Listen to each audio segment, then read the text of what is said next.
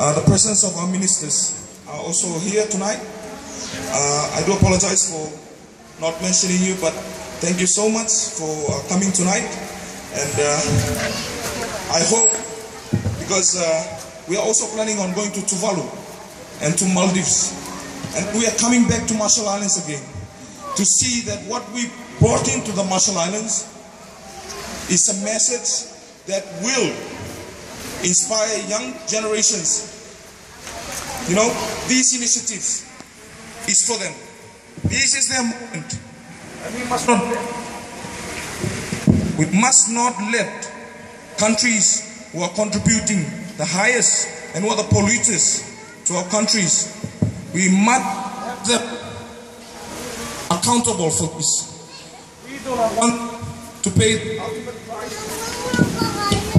We don't want to pay the ultimate price. We do not want us Marshalese, Kiribati, Tuvaluans, Maldives. We do not want to pay the ultimate price of their actions. They must deliver their promises to us, give us funds, finance for adaptations, and so for this, we thank the government of Marshall Islands with his fellow ministers and colleagues. Thank you so much for such a welcoming visit to your islands, and we hope that we'll be here again next year to see how things are going on your islands. Thank you very much.